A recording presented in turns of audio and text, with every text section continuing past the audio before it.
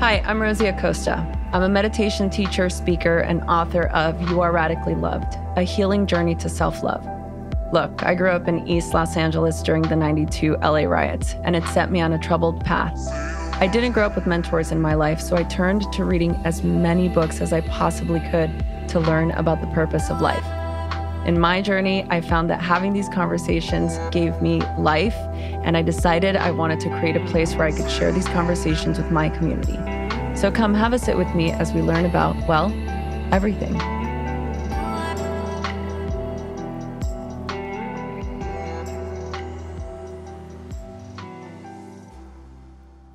Hello, everyone. Welcome back to the Radically Loved podcast. This is Tessa. We have a very special guest on the show today. We have Thomas Hübl.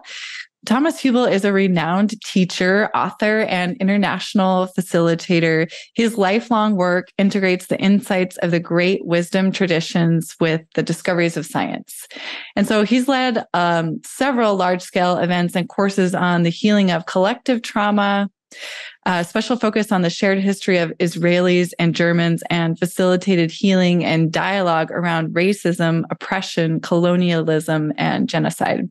He's also the author of Healing Collective Trauma and the newly out in September Attuned, which I have the pleasure of holding here in my hands. If you're watching on YouTube, you get to see what the cover looks like, and it's a beautiful one.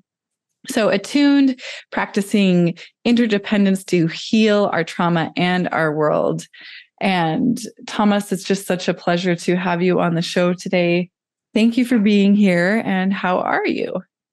First of all, thank you for having me. And I'm great. I'm running right now like a very big workshop with over 400 people here, like intense for a week. So where we do trauma healing and many things that we're going to talk about. So yes, I'm very happy to be with you. Wow. Well, thank you for taking time out of that to chat with us. Appreciate it. Gosh, that sounds like a lot of amazing work, but also I wonder energetically how you keep yourself feeling charged, or maybe that does charge you, and able to show up fully in the present moment while facilitating a workshop like that.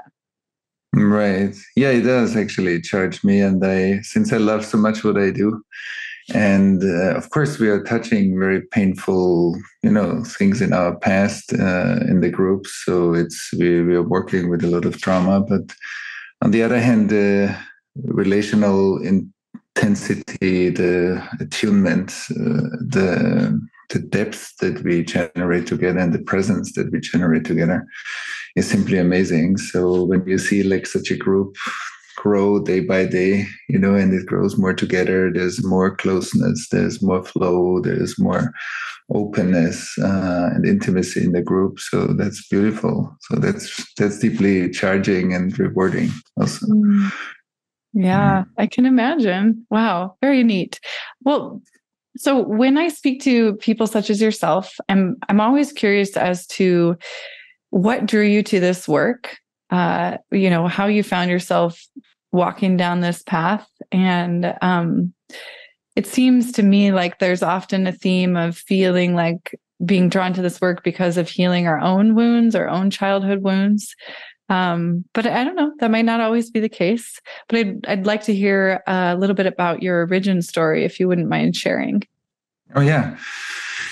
Yeah, I think there are a few, like as a child, I always felt kind of drawn to God, to spirit, but I didn't really resonate with the Catholic environment that in the village. Like I grew up outside of Vienna, and it wasn't warm.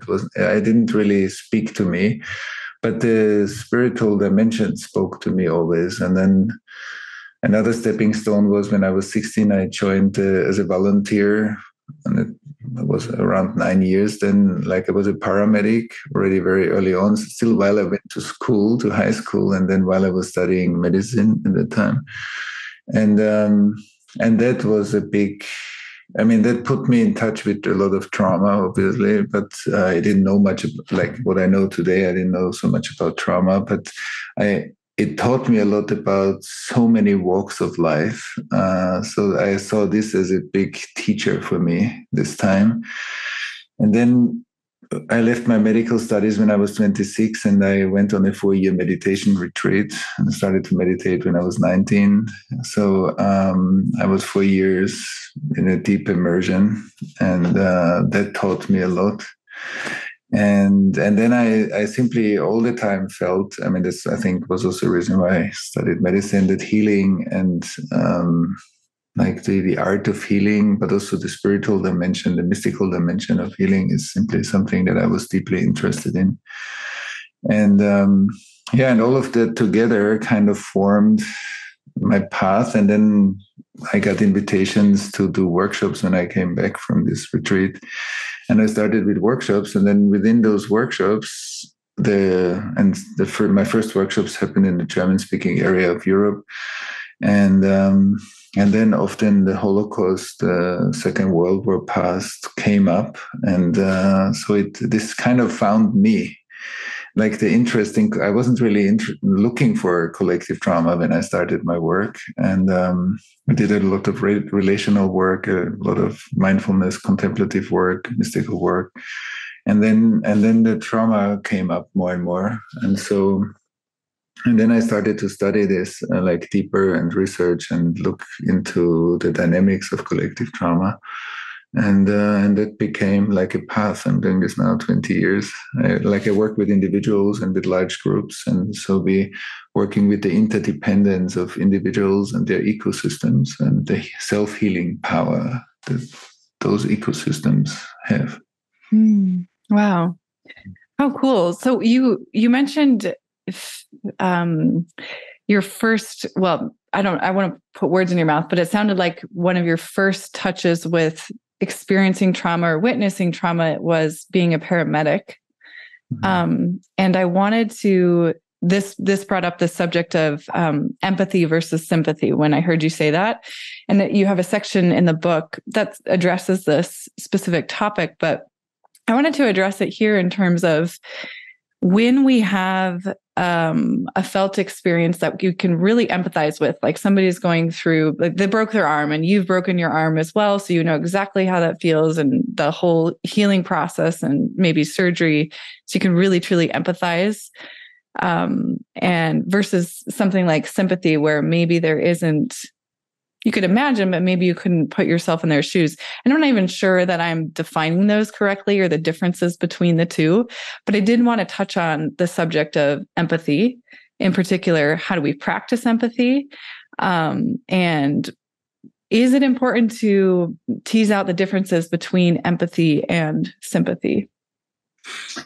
Yeah, I would say it's beautiful what you're saying, because I would say there is the possibility that let's say I carry trauma, and then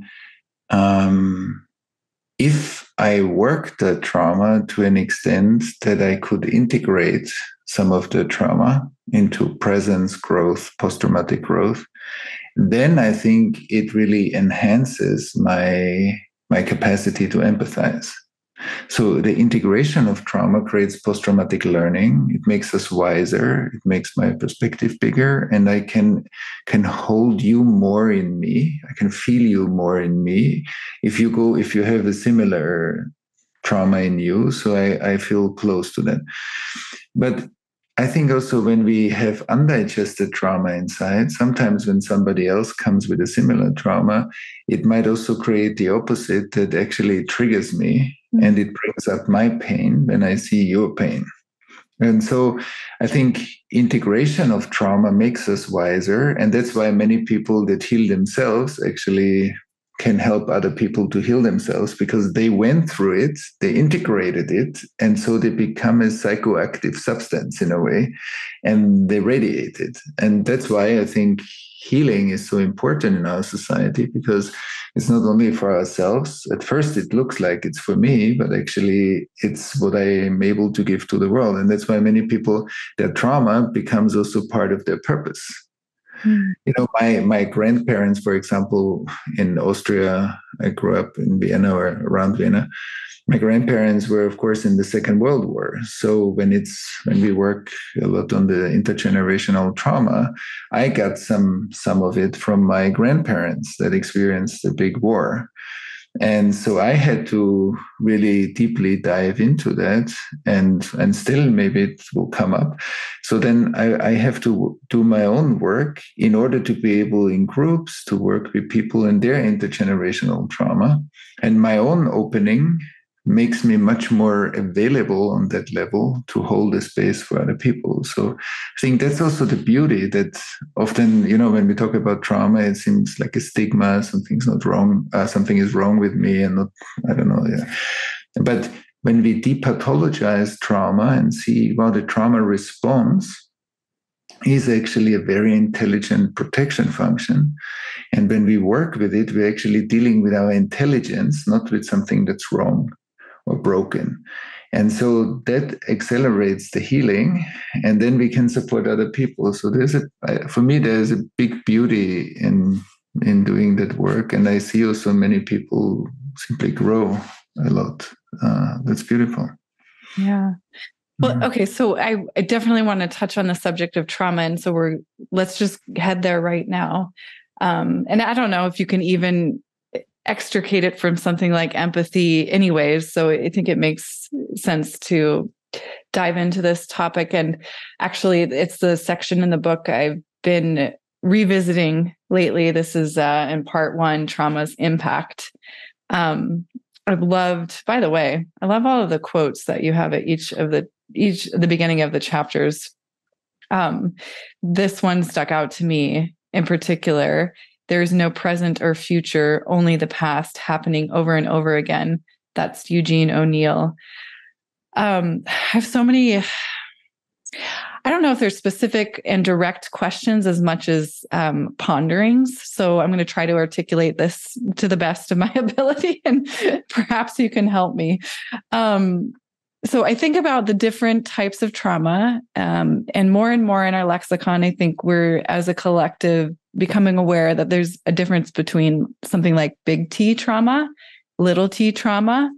And I guess I'll just start with those in terms of understanding what we mean when we say trauma, and not assigning it to those of us who only have what I guess I would call the big T traumas, like physical violence, rape, genocide, certainly things of that nature that are very big and overt and clearly traumatic events, versus something like what I would consider a little t trauma, more microaggressions that might feel like neglect or, in childhood, which I don't think we often always are able to acknowledge as having been through trauma. Certainly, I think something like the ACE study has helped us open our eyes to how many of us have experienced trauma in our lives. Where am I going with this? I guess where I want to start with this is hearing in your words, because you have a very unique way of describing trauma, I think. I don't think I've read a lot about trauma. I've experienced it personally, but you have a unique way of explaining it. I like how you've included this. It's almost kind of like a quantum physics lens into the experience of trauma, with a quote from Jana Levin. I'm not sure if I'm pronouncing that name correctly, but it's the Black Hole Survival Guide. So I'm going to stop talking now and let you add on to what I just started to say. If anything feels like you want to pull on that thread a little bit more. Yeah, I mean, first of all, I think it's fully right that many people identify trauma with, I was a soldier in a war, I had a car accident, a big surgery, or abuse, like strong abuse. And of course, that's certainly true, and that leaves deep scars, of course. But I've seen also a lot especially like in societies where 2, 3, 4 generations ago we had wars, then the level of domestic violence, the level of non-attunement of parents to their children, the overwhelm of sharing with children or exposing to children too early trauma material because parents don't feel it and they overload their parents. as you said, microaggression, bullying, I don't know, many things that are happening that are overwhelming or chronically overwhelming. They are also traumatizing. And I think when we often judge, or let's say like this, I think trauma often has been normalized. Some people might say, oh, I've also been beaten by my parents or by my father. It sounds sometimes like, oh, I went to the grocery store and bought apples. You have sometimes a similar intonation or a similar intensity of the information, but one sentence holds tons of intensity, but we don't feel it. So, and when we look, of course, that's a defense mechanism of the psyche to suppress the pain and to be able to interact with the world. But I think developing like a sensitivity that we are less and less part of the normalization of trauma, and that we more and more attune to each other. And that's why I call the book Attuned, because I think, of course, there's empathy, but empathy can be trained in a way that my nervous system and your nervous system, as we speak, can create like a togetherness. I feel you and I feel how you feel me is actually the basic building block of relating. And once we are connected, we can feel each other more precisely. And then we see when somebody speaks, we can feel, oh, the person speaks and suddenly they feel tight in their body. Their emotion is maybe absent or they're very stressed. So then I see the effects of the trauma, no matter if it's big T trauma or small t trauma, I can feel relationally how that feels. And the more open I am and available or present, the more I notice, and it's not that I always need to talk about what I feel, but just that somebody is in the room that feels it, denormalizes it a bit and creates a safe space, creates safe holding spaces, a deeper listening. And I think that means that all of us, not only professionals, all of us have a relational superpower, potentially. And that makes the collective, that creates collective competence and makes the collective more and more a space that could potentially be a healing ecosystem. And I think so there's individual empathy, but there's also some kind of collective empathy or attunement, like that there's a skill that the collective can develop. I see this in my groups now when I'm here with the group, and there are hundreds of people, and we have very intimate one-on-one processes. Hundreds of people are witnessing, and you feel like we are all together. Mm-hmm. And that creates a tremendous kind of healing space. And I think that, of course, that's an experimental small social ecosystem, but it tells us how we can develop as societies. It will take us some time. But attunement, I think, is a very important ingredient of healing, individual healing, ancestral healing, social healing. Yeah, that's beautiful. I love that. I could sense that from you when you were describing it, the attunement. That's very powerful. So, I want to dig a little bit deeper into this topic, and I think my question around trauma, regardless of how we're labeling it as big T, little t, it's important to acknowledge, right? And to be able, well, I guess I'm wondering what you think about this.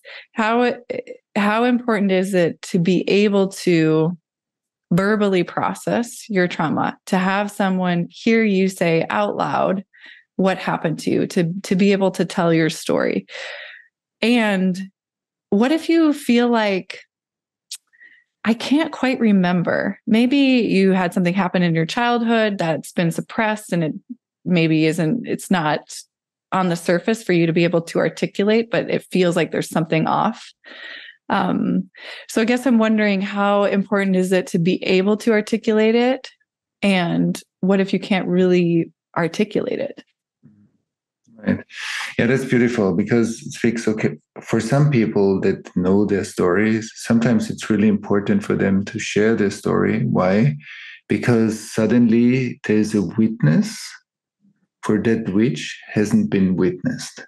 Part of healing is that suddenly there is somebody that hears my pain, that really wants to hear my pain or wants to hear what happened to me, and kind of confirms through deep listening the situation that maybe when children were neglected or abused, there wasn't this, like another grown up in the room to say, no, that's not going to happen. This cannot happen. So there was no protection, there was no witness.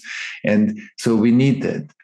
But in our work, at least, we also see, okay, there's the mental story, but there is also an emotional narrative, there's a physical narrative, there's a relational narrative. So when we do this work, we pay a lot of attention. So we say our nervous system is a highly refined attunement tool. And so when somebody shares the narrative, their physical body immediately shows how the trauma lives in their body. Their emotional experience shows immediately. If I'm a bit more sensitive or trained to listen to that, that means even if somebody doesn't know the narrative or just parts of it and can't really have a coherent intellectual narrative, that doesn't really matter, because if we are trained to listen, we see what the body tells us, and then we begin to work with the first symptoms that the body expresses, that somebody feels a bit tight in the solar plexus, they have, I don't know, tension in the chest, in the neck, in somewhere. And then we begin to listen to those symptoms, and we listen to what the body tells us. And usually when we are attuned, the nervous system of the person that carries trauma feels safer. When the nervous system feels safer, it wants to detox. Because I believe we all have a self-healing mechanism in us.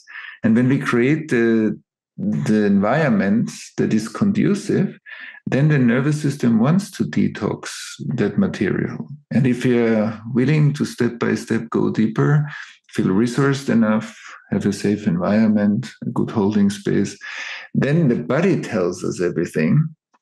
And then often the intellectual narrative, the memory, whatever that I can't remember, will come back whenever it's safe for it to come back. Because some people might say, and this, we work a lot with the depathologizing of trauma and of all our defense mechanisms.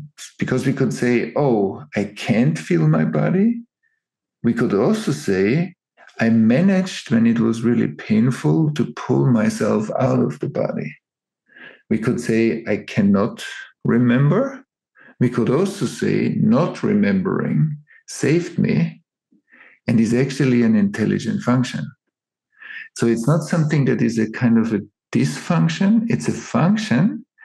And when we begin to address trauma that way, then we are actually always working with the intelligence that was the best possibility for the person in that adverse situation.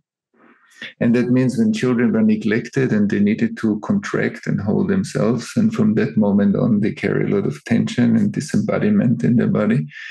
That disembodiment was the best the child could do in that environment. And so, because often we relate to ourselves as something's wrong with me, but actually something was right, and we developed the attunement to communicate with what was right.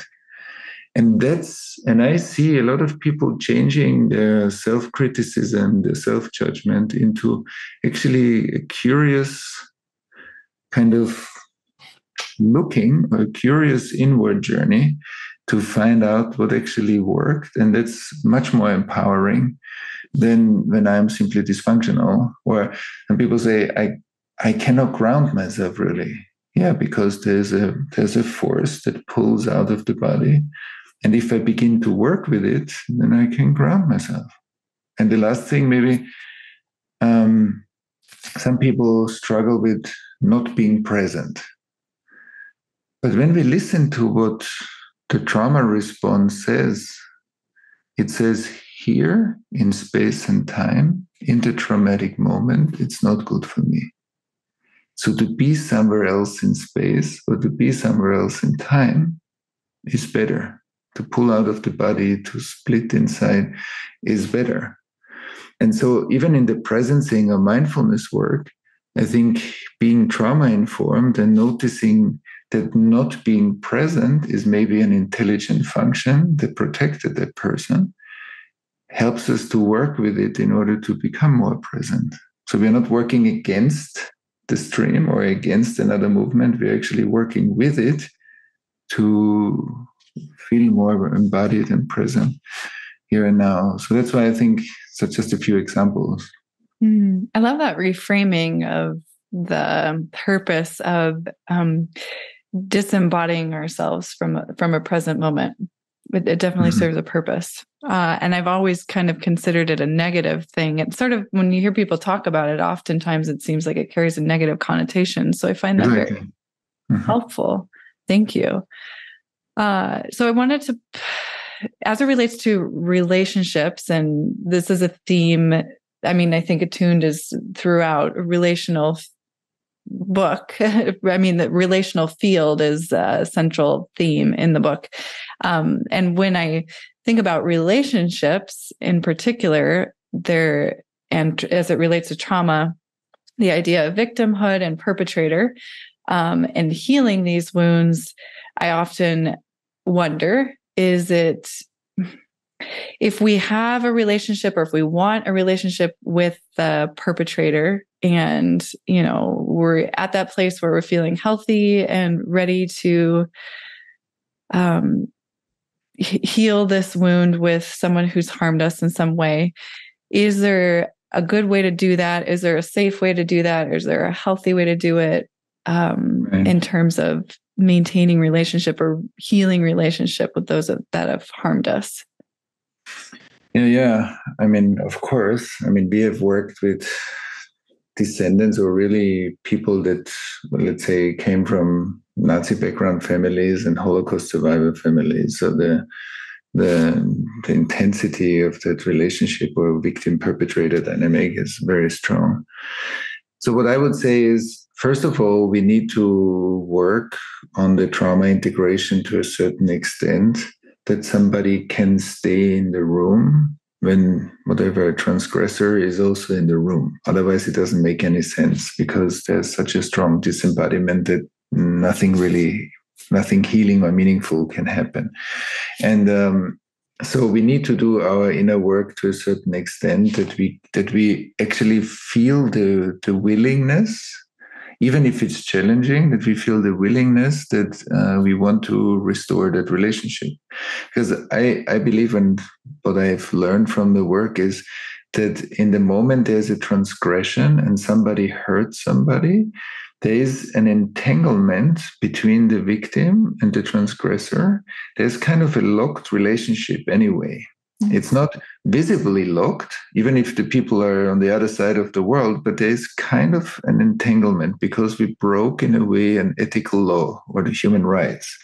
And that creates something. The second thing that I've seen is in the moment somebody hurts somebody, there's a kind of what I call a shadow drama being copy-pasted into the transgressor. So the hurting somebody hurts us, even if we don't feel it. So I'm not saying everybody is aware of that, but when we begin to create restorative processes, so both sides actually need to work through something in order to be able to restore relationships. And I have seen tremendously powerful moments when we had these groups where people from different sides came together, like Jewish people that got hurt and people with Nazi descent, Nazi family background.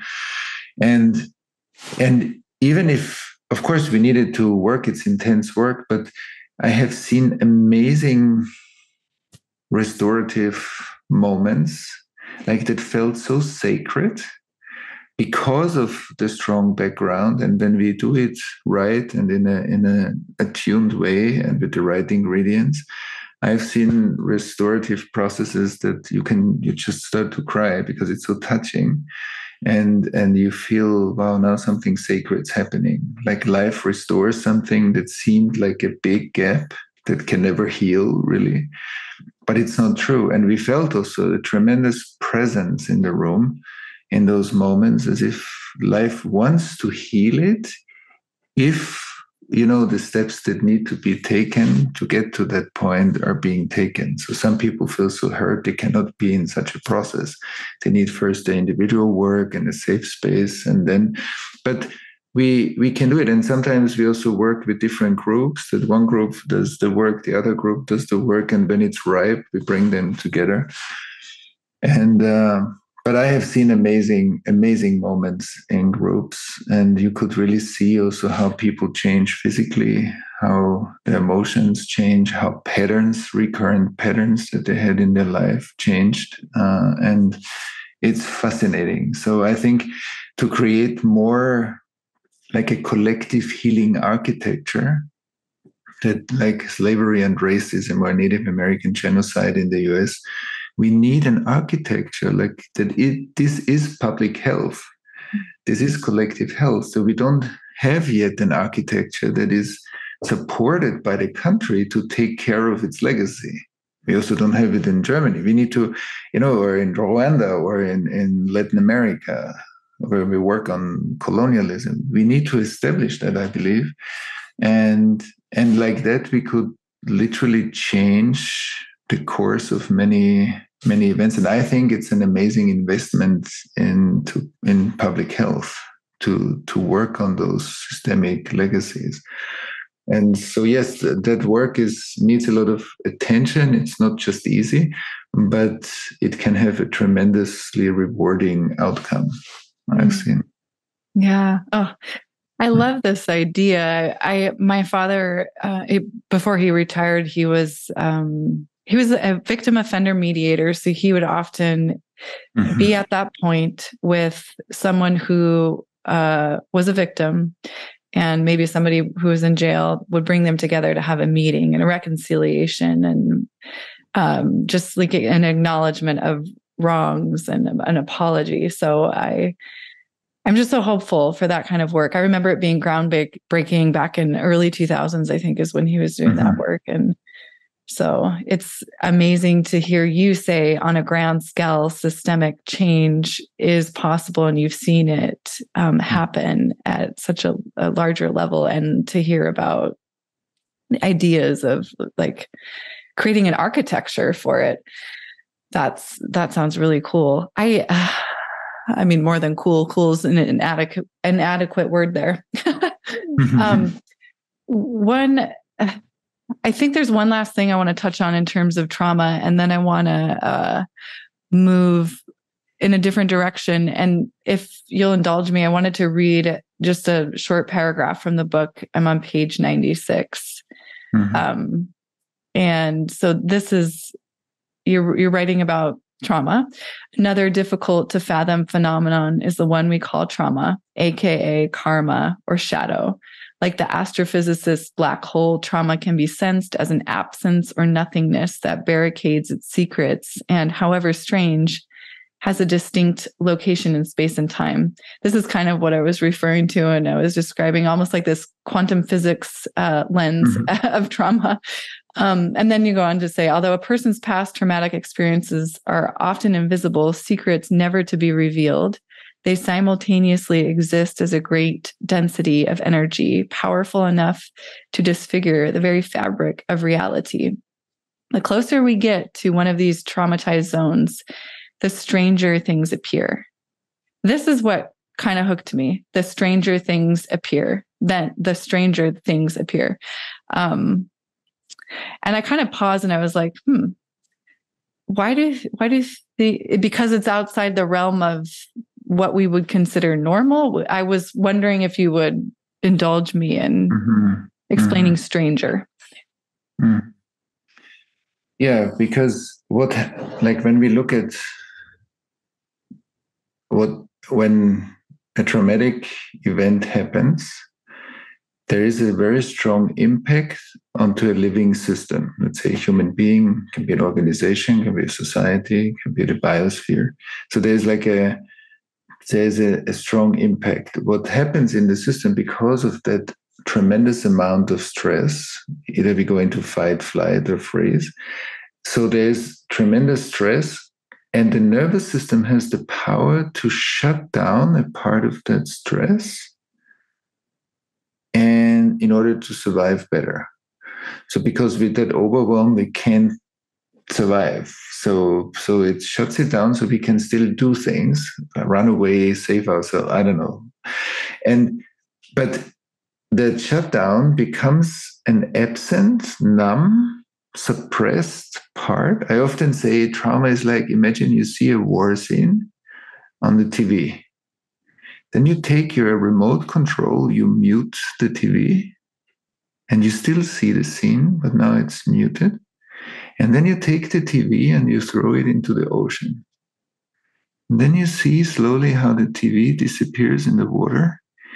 And now let's imagine that when there are systemic traumatizations, that the ground of the ocean is full of TV sets that are still playing their scenes in the unseen. That's what Jung would call the collective unconscious. But it's not that what's in that, the intensity in that shutdown is not gone. There's a tremendous amount of energy, but it's now shut down and appears in us often as an it. Or, first of all, we don't feel it, but if symptoms arise, they look like strange to us. We don't know where those symptoms come from because we don't feel this absent part. And so when we look at relationships, when we talk to somebody, I think we are not yet, as collectively, we are not yet skilled to notice that people, when they speak about things, especially when they speak about things that they're struggling with, often they don't feel their physical or emotional experience. So they tap into some numbness and absence, which is overwhelm. But since we often don't feel that happens, it keeps happening over and over again. So absence is almost like a bit of a black hole. It's like it swallowed information and is shut down. But it doesn't mean that that's shut down. So when people meditate, for example, then you can see some people rest really in spacious awareness and they can witness whatever comes up in them. Some people touch this kind of absent parts in themselves, where it also looks like I'm witnessing something, but I'm actually not anymore connected to my inner, to the information flow.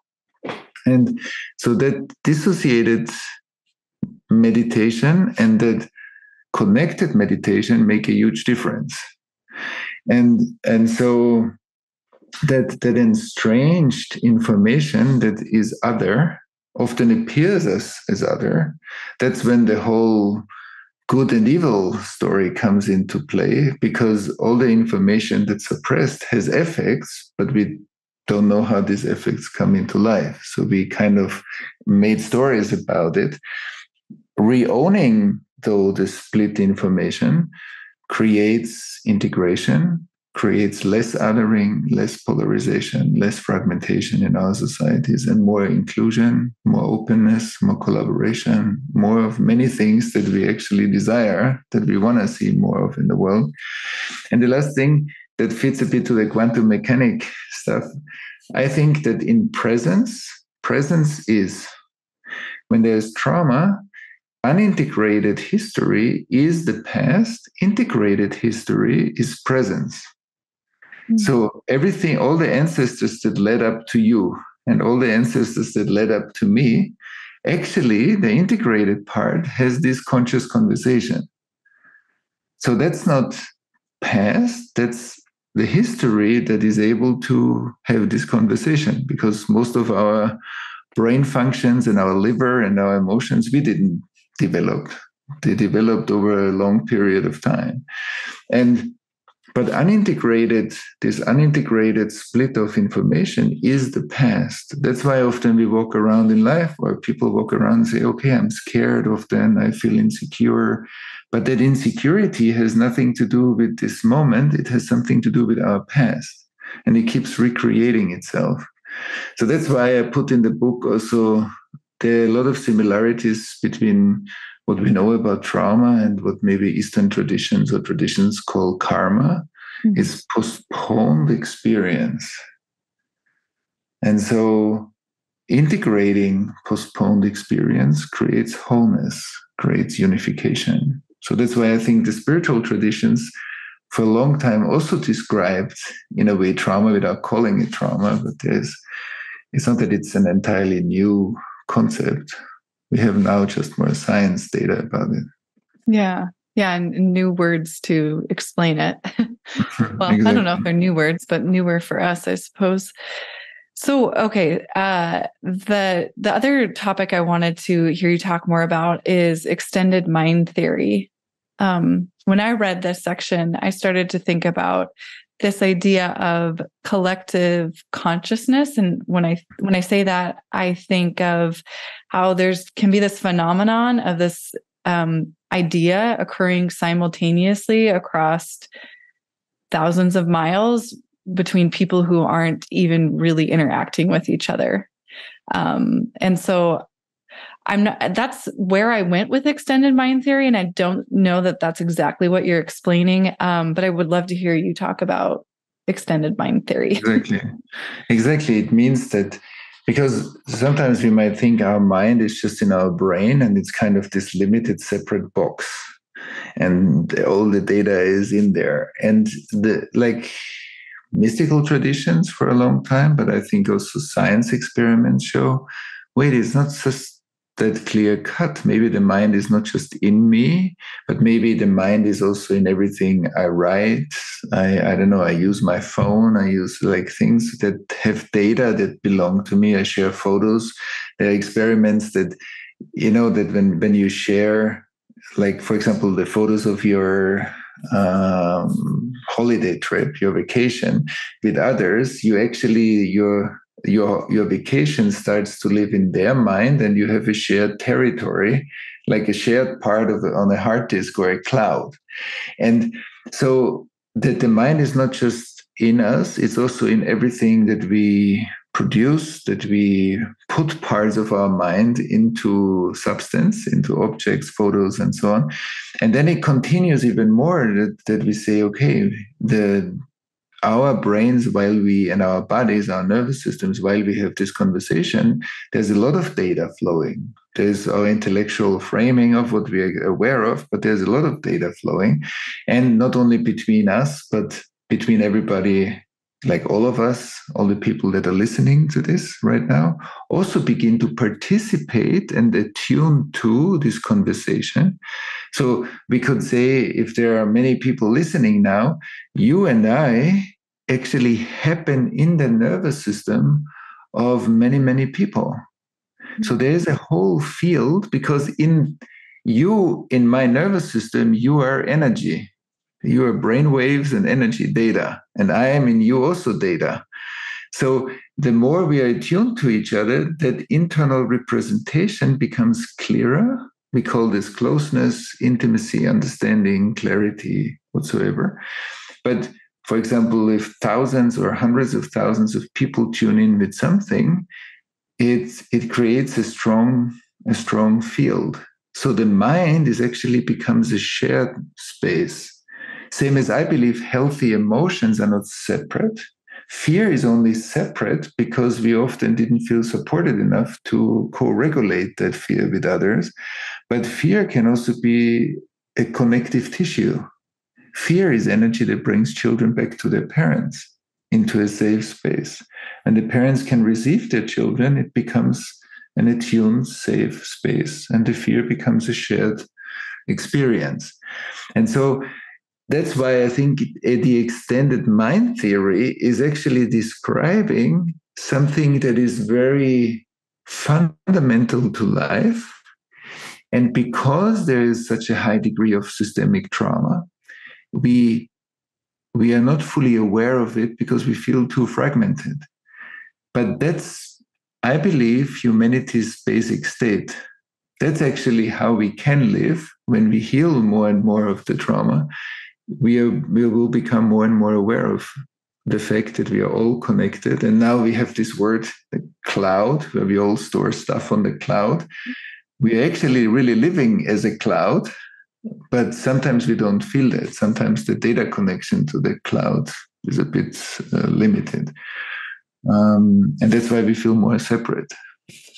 I think that's very exciting. Yeah, I agree. I would agree, especially in this very, very digital age where, you and I, prior to COVID, we would have probably figured out a way to have a podcast in person, maybe.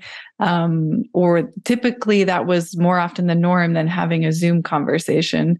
So I'm thinking about how do we integrate these very powerful, very cool technologies with our need for human connection and interpersonal relationships. Certainly I feel that vibration, just having this conversation with you. I get what you're saying about extended mind field, but I also feel like I'm missing human interaction. How do we integrate these two things?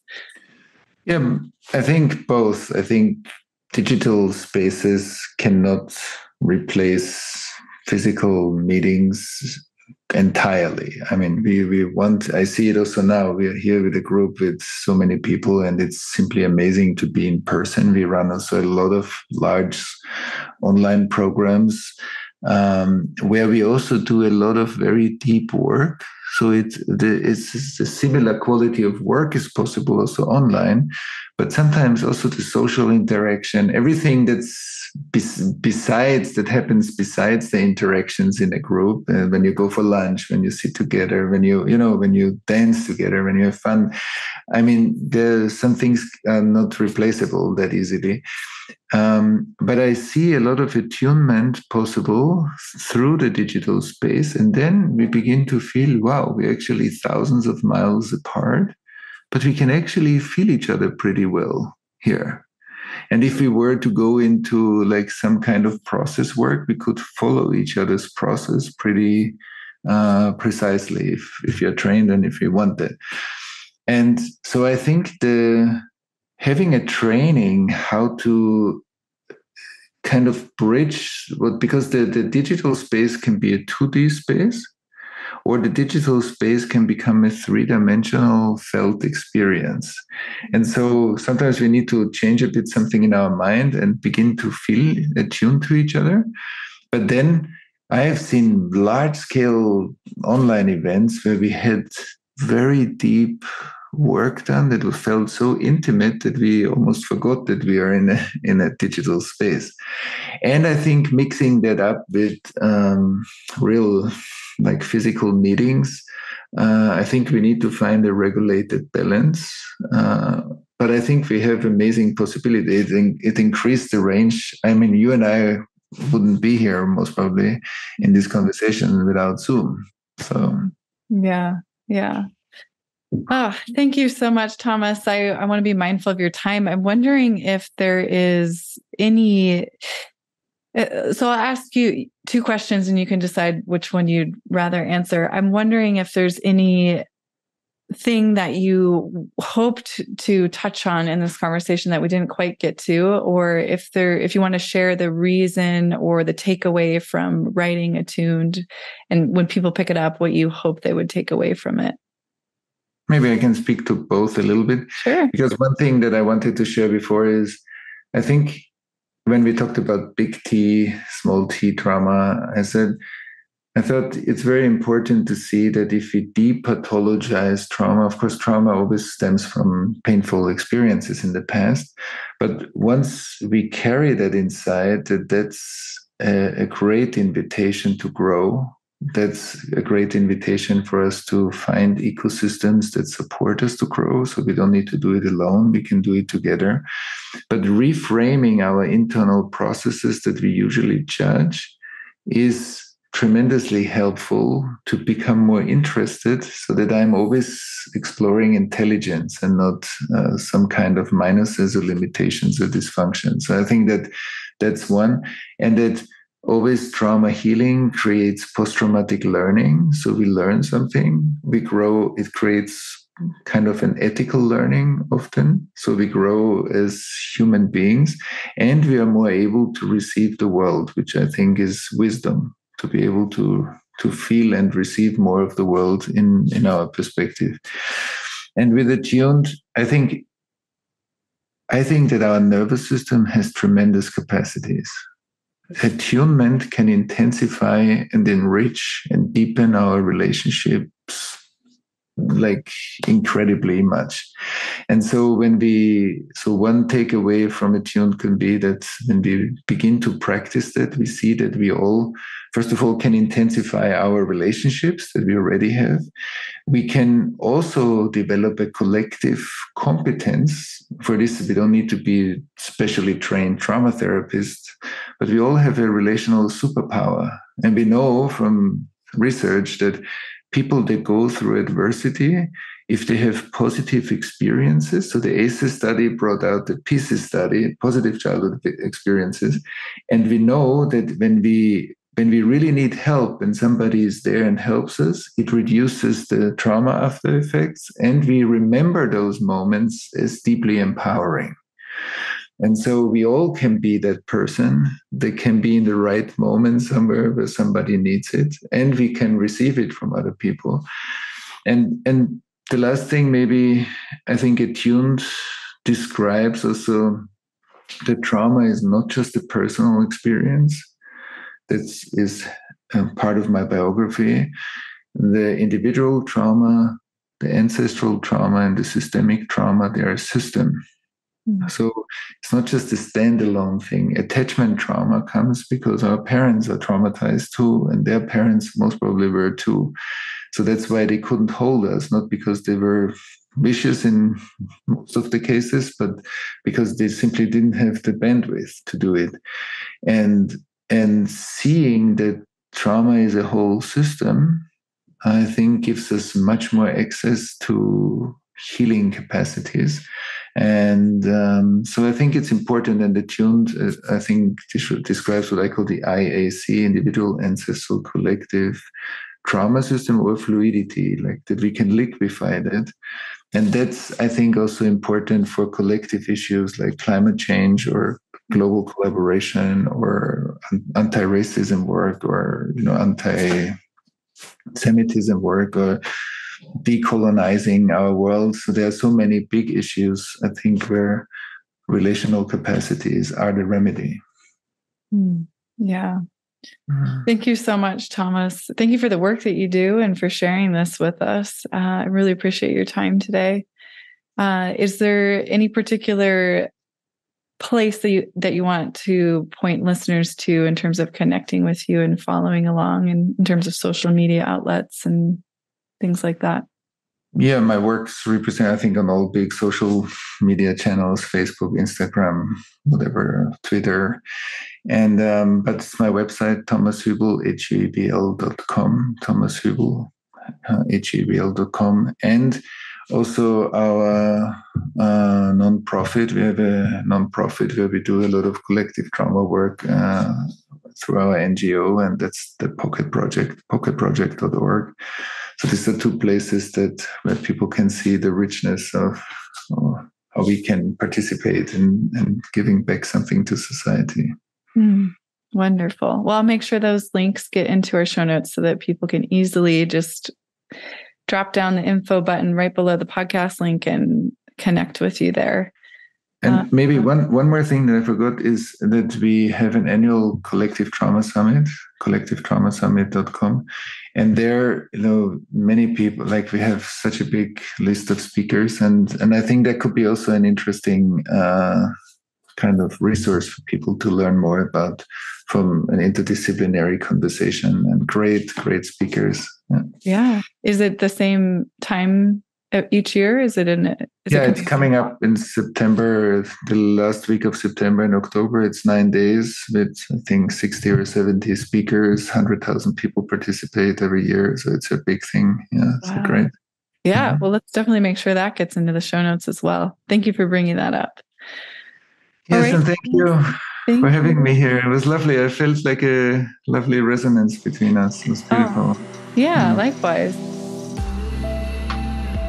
Thank you so much for listening to the Radically Loved podcast. Please remember to subscribe, rate, and review wherever you get your podcasts, and follow us on Facebook at Radically Loved Rosie, on Instagram at Rosie Acosta, and Twitter at Rosie Acosta. By the way, this is original music by DJ Taz Rashid. You can follow DJ Taz on Spotify and check out the best music for yoga and meditation. This has been a Mod Pod Studio production. Check them out at www.modpodstudio.com.